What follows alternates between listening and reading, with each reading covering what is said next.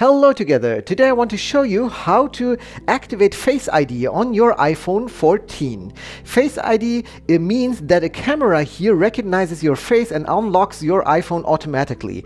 And if you compare to other Android phones, this way of recognizing you is very secure, so you can also pay with it, and this is pretty cool. So let's start with the Face ID. We go to the settings.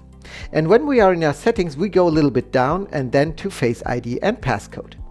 It will ask me for my passcode. If you don't have a passcode, you first have to type in a passcode so that you can use Face ID. Here it's 4 times the 0. And then you can use Face ID for iPhone unlock, iTunes and App Store, Wallet and Apple Pay, and password autofill. But first we must set up the Face ID.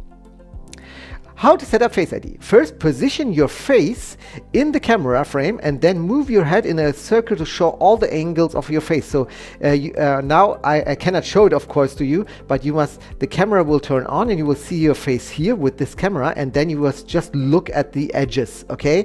So I will just get started now. Okay, here you can see use Face ID with a mask.